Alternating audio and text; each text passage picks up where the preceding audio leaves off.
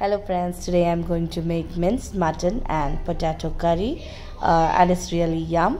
So I have taken a pan, added oil and added all spices to it. Now I'll add grind mixture of onion, ginger and garlic.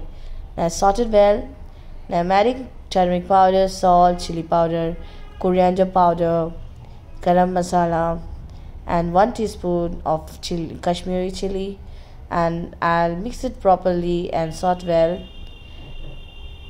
Now I've added two grind tomatoes, and after this I'll add minced mutton and potatoes and mix very well into the spices and till the water comes up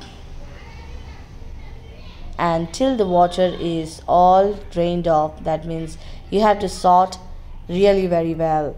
And after this we'll add 1 cup of hot water, and according to your consistency you can add water. So I've added water and I'll close the lid and I'll cook it for 2 to 3 whistles, and it looks delicious. It's really yum with rice, chapati and bread. Hope you like this video, and if you like this video please like and comment too.